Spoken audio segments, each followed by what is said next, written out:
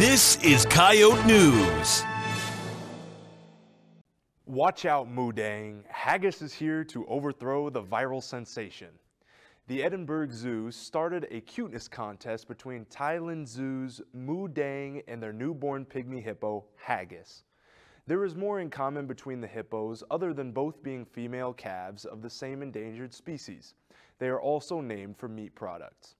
Haggis is the national dish of Scotland, and Moodang is a type of meatball that means bouncy pork in Thai. After using Moodang's fame to draw attention to Haggis, the zoo apologized for creating a rivalry.